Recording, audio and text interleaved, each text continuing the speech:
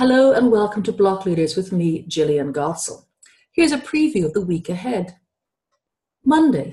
Monday will see us talking about developing blockchain solutions for developing countries, using decentralized technologies for the good and prosperity of the people. Tuesday takes a turn at redefining fintech through blockchain, looking at how blockchain will help shape the future of technology in the years to come.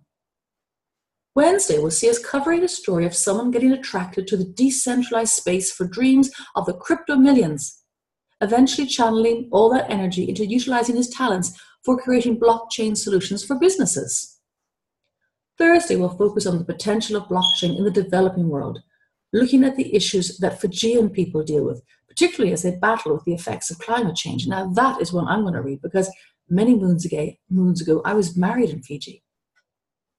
Friday's Blockeader will end the week talking about his involvement with the Government Blockchain Association and Genesis Block Africa, covering how blockchain technology can help the disadvantaged in his country and elsewhere. We look forward to introducing you to these amazing people. We can't wait to see you there. Have a great week and happy St. Patrick's Day from all the team at Blockeaders.io.